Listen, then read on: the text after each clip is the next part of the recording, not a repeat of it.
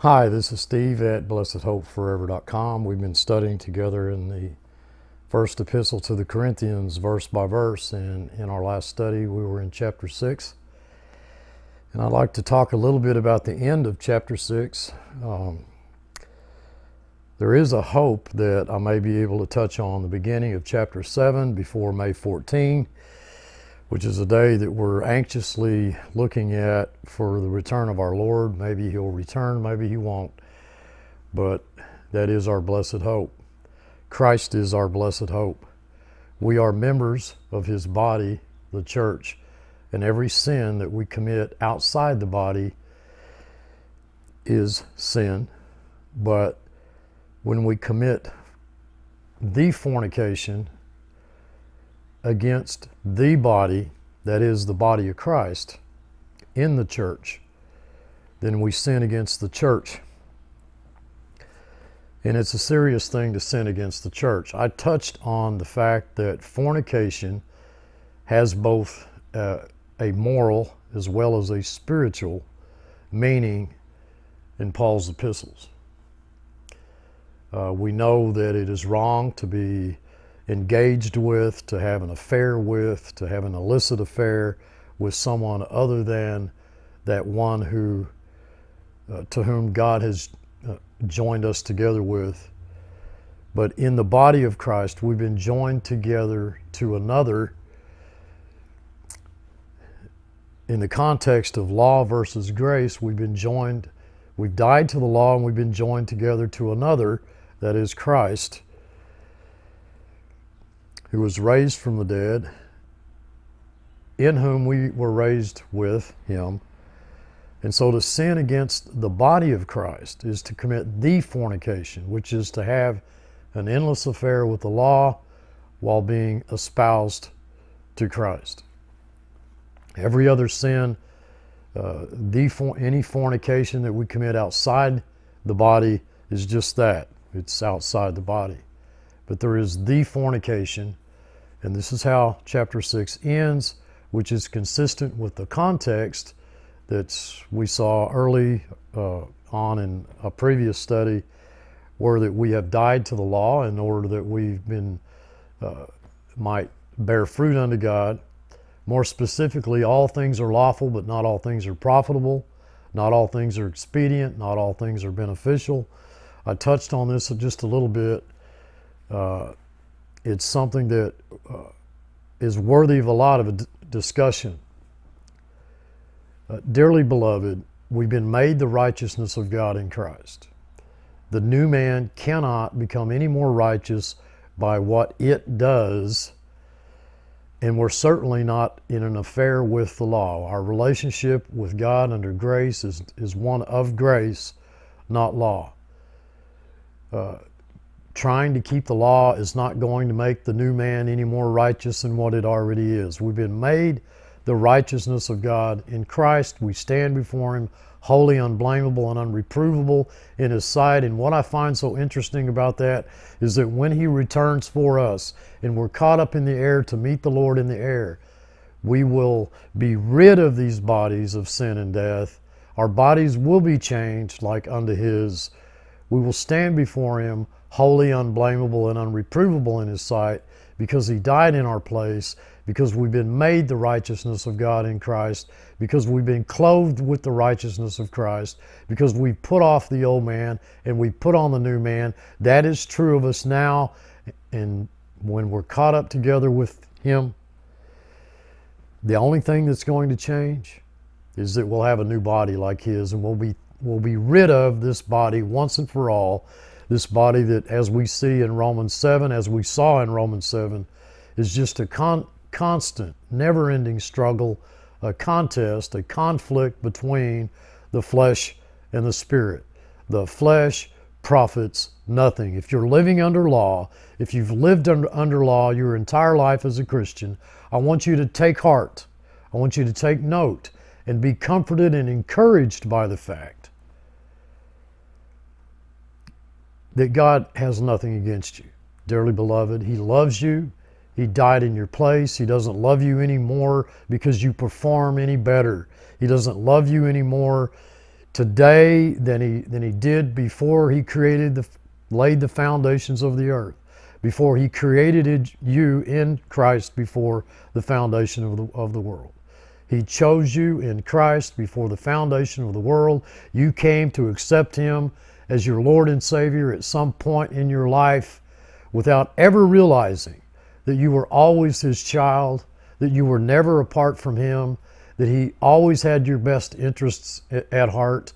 He was always directing your steps, that nothing touched your life except it be for your ultimate good. This is the God that we serve. This is the God that we worship. Unto him be all the glory now and forever. Amen. The flesh profits nothing. You can't ever please God in the flesh. This is why we see in Galatians, we were crucified with Christ. We were buried in Romans 6, buried with him through baptism into death, so that just as Christ was raised from the dead, we too might walk in newness of life, his life. The law came through Moses, grace and truth came through Jesus Christ. I have lived and walked on this earth as a believer in Christ for going on 35 years, and my burden, dearly beloved, every single day and night of that time that I've been here has been for God's people, not the lost. Not the lost in the sense that somehow, if somehow the non-believing element of the world would somehow turn over a new leaf and do what's right and pleasing in God's sight, that they would become his children. Dearly beloved, God came into the world to save his people from their sins. His people, and he will do that. He has done that. He's always done that. He will do that. Not one of his sheep will be lost. My burden has always been, Paul's burden, your burden ought to be for the lost, okay? And that includes the lost sheep of the house of Israel. We love Israel. We pray for Israel. We know that God will bring them back into a relationship with himself, that they were set aside for unbelief so that you could be saved, so that the times of the Gentiles could be fulfilled, that salvation would come to you and to I. And now we live in an age, the dispensation of grace, the wonderful dispensation of grace, in which God is not even imputing men's trespasses against them. If you are God's child, if you have at least 1 ounce of belief in your heart that you are God's child, then you need to know and understand and be comforted by the fact that Christ's work in your life was applied. It's not that you have to apply it. It's not that what is true of one is not true of another. We are members of his body. We are all members of his body. We stand before him blameless, spotless, without spot. This is how you need to go and meet the Lord, whether it's at the rapture or whether he takes you home through natural causes. Do not, dearly beloved, do not go and meet the Lord who died in your place, who made you the righteousness of God in Christ, not having the assurance, not ever having known the blessing of all that he said is true of us, that we've been blessed with every spiritual blessing in the heavenlies in Christ. The day of his return, his coming back for us, is drawing more near by the day. And of course, we are to occupy until he comes. We're to go about our daily lives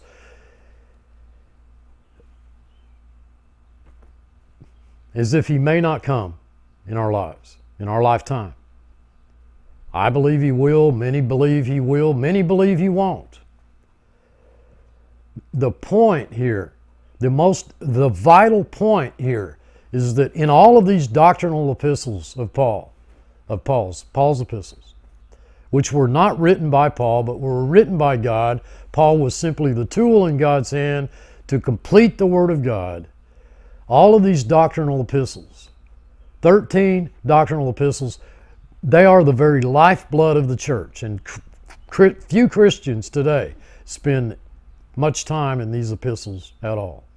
They spend most of their time in the synoptic gospels or in the Old Testament, and they never come to realize who they are in Christ, how much they've been blessed in Christ, how that they're not coming behind, lacking in no spiritual gift, no spiritual grace. The word there is grace. We saw it in 1 Corinthians chapter 1, verse 7. These Corinthians, which many of them we wouldn't have wanted to hang out with. This church at Corinth, why did God choose this particular church and then shower such blessings upon them? One of the most corrupt, one of the most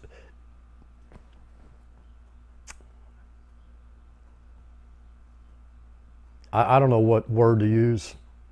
Some would call it despicable. Some would call it just filthy, carnal, fleshly. But they were not fleshly. They were living fleshly. They were not carnal. They were living carnally. They were not.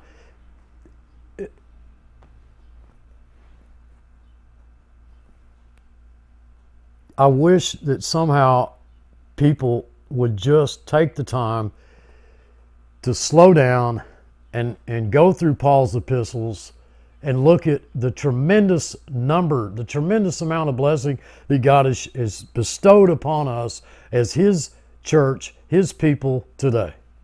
We are living, folks, in a very unique period in history, the age of grace, the dispensation of grace, in which God is not even imputing men's trespasses against them. Do you know, dearly beloved, that you stand before God without fault, without blame, spotless, holy, righteous, made the righteousness of God in Christ? Do you know that? We know this because God said it. That's it. Your problem is not that you're coming behind or lacking in any spiritual grace. Your problem, if any, is that you are not believing that God said that. There is nothing that you could possibly do to make yourselves more complete in Christ, to make yourselves more approved by God, to make God love you more than what He already does or has.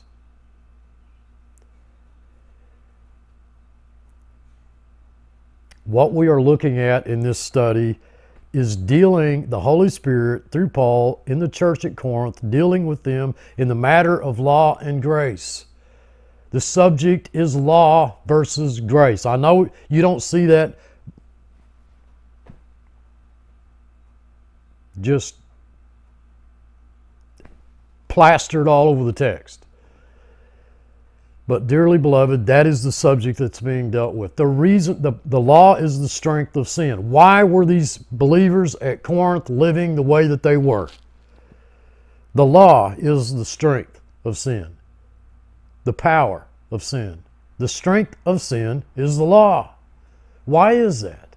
You would think it'd be the opposite, because Christ is the fulfillment of the law for everyone who believes. The law came through Moses, grace and truth come through Jesus Christ. Christ said, you search the scriptures daily, for you think that in them that you have life, but you will not. You're unwilling to come unto me that you may have life. We know that God gave us life and that more abundantly. We know that, and yet we scratch our heads and we wonder, well, is that really true? Is that really true of me? Is it that hard for you to wrap your mind around the fact that what is true of me is true of you, and what is true of you is true of me? Is it really hard for you to wrap your mind around the fact that we are children? We're children of God. We're related to one another. You're my brother. You're my sister. We are all children of God. And He did not produce corrupt offspring, folks. We saw that in 1 John. His seed abides in us. We cannot sin because, why? Because we've been born of God. and we were born of God, not by our own will, not by our own emotions, not by our own decision, not through some performance on our part, some act or action on our part. We were born again from above by God at His timing, even at His timing. The very timing of your new birth was determined and decreed by God before He ever created this world. But no, we have to think in terms of human performance and human merit and man's sovereign determined will and so on and so forth. You were not born again by your own will.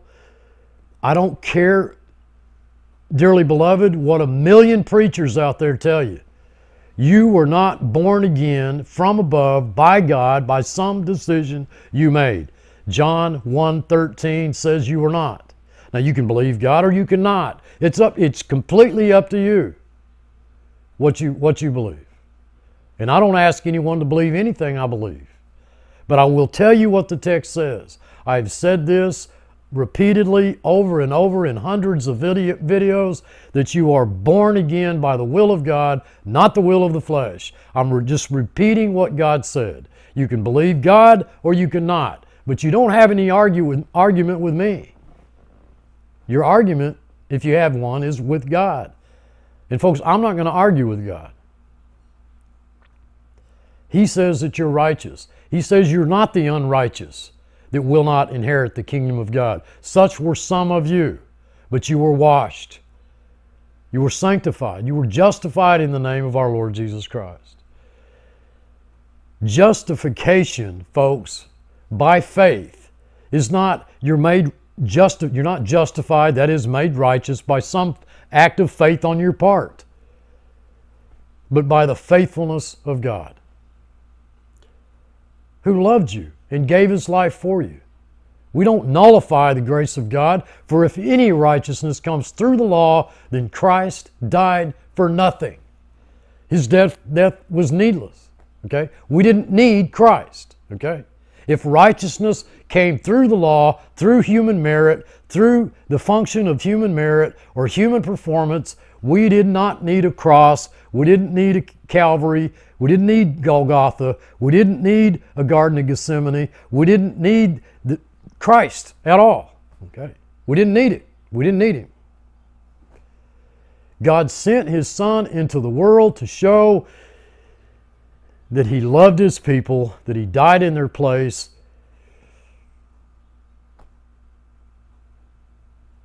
We're not like Israel. Israel was given the law. God said that Israel did nothing of what He commanded them to do. Nothing at all. You'd think, well, they must have done something. They must have done a little bit. Well, Israel did a little bit of what I told them to do. No, they did nothing of what He told them to do. Looked at in the larger picture, Israel failed. They failed. Why? Because they did not trust God. They did not believe God.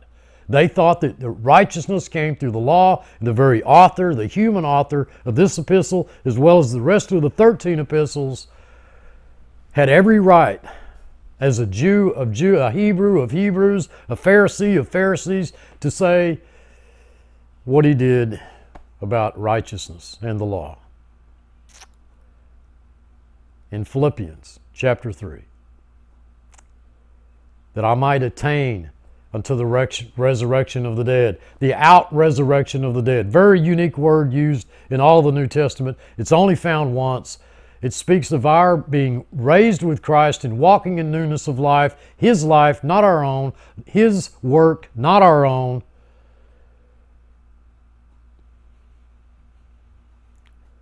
What shall we do to do the works of God? Believe in Him whom He has sent. It is the righteousness that's based on faith. We saw that in Romans. It is a righteousness that's based on faith. The faithfulness of God in Christ. His work was sufficient. There's nothing that Christ did that He didn't. It's not that He did all this stuff and He left some of it up to you to finish. Okay? On the cross, he cried out, when he cried out, it is finished, he meant just that. It was finished. There's nothing that you can add to or take away from the finished work of Christ. It was applied to every single believer's life, including yours and mine, as well as these Corinthians there at Corinth.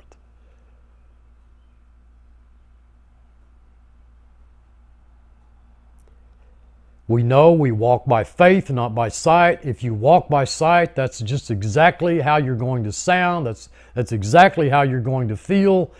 Well, I know that may be true of Billy Graham, and I know that may be true of Pastor Steve, and I know that may be true of my grandpa, but that cannot be true of me. The only reason you would say that is that you're not looking at Christ. You're not fastened. You haven't fastened your attention, your focus on Christ. Your focus is on yourself. Yourself. And what you must do to either inherit the kingdom of God, to either attain righteousness or maintain righteousness on a human level. Oh, but Steve, what about the word, all the words, the commands given us in Scripture? We're not under law, but you can't tell me that we're not told to do this and this and that and the other thing. That's true. That's true. Of course. How else could God how else could he have revealed his own character, his own righteousness, his own perfect, sinless nature? His own will. How else could he have revealed that unless he commanded us to do certain things? But at the same time, he says you're not under law, but you're under grace. Do you understand what I'm saying, dearly beloved? It's not a contradiction. It's that if we didn't have all those commands in Scripture, we wouldn't have the picture, the lovely portrait of our Lord that we do. When I open my Bible and I look at thou shalt not do this or thou shalt do this, when I look at the imperative moods in the grammar, when I look at all the commands that were given us, and by the way, as a reminder, the first command given us is in Romans 6:11, reckon yourselves to be dead indeed unto sin, but alive unto God in Christ Jesus. You would think that the first command that God would give would be, now look, I want all of y'all to believe. That's not what the command was. The first command was reckon yourselves to be dead. Indeed, well, Steve, I've tried to do that. I've tried to reckon. I've reckoned till I'm blue in the face. It didn't work for me. What do you mean it didn't work for you? Well, what are you trying to do? Well, I'm trying to reckon myself dead to sin. But I didn't stop sinning. The idea being that the person thought that by reckoning that was going to somehow, take and eradicate the old man, the flesh. It's not. We don't reckon just to stop sinning. We reckon because we do sin. Dearly beloved. The old man, that's all it does. That's all it ever will do. Look at the old man and all of its sin, all of that sin, that ugliness, that flesh. Look at that as everything below the surface of the ocean. Okay, it's there. It's always going to be there. But everything above there, that surface, is your new man. Okay. And the new man cannot sin. It cannot. It doesn't have the power. It doesn't have the ability to sin. We need to learn to function out of the new man. Well, how do we do that? By faith. By faith.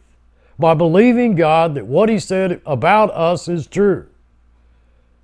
How much, as a Christian, in your life, as a Christian, have you come to understand what is true of you in Christ? You would think that the first thing that a Christian would want to know when he becomes a Christian is who he is, his identity. He now has a new identity. What is that identity? You would think that would be the desire of every Christian. In fact, I think it is to some degree. But then it's not long before others began to heap responsibilities upon you that God never equipped nor intended that you bear. And before you knew it, you were fully back under the dominion of the law, which serves no purpose in your life except to drive you to Christ. It robs you of your peace, of your joy. You know how it feels to not feel accepted even on a human level.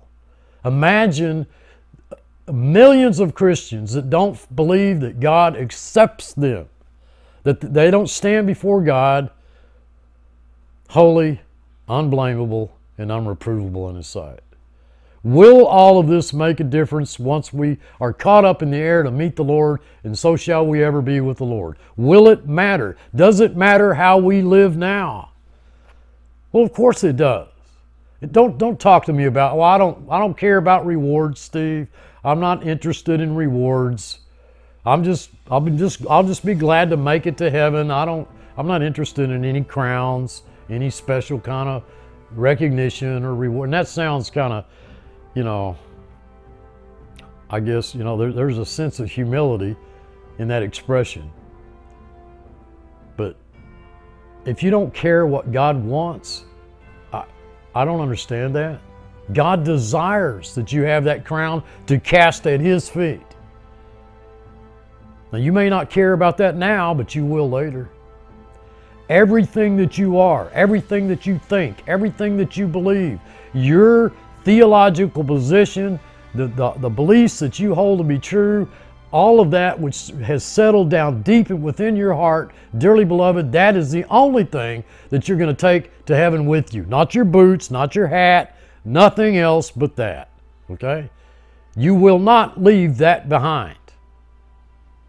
We will all stand before Him and give an account for how we lived and how we built on the foundation, the one foundation that was Jesus Christ, not built upon some foundation, other foundation that we laid that was basically ourselves. And all we did was build upon our own self-performance and self-merit.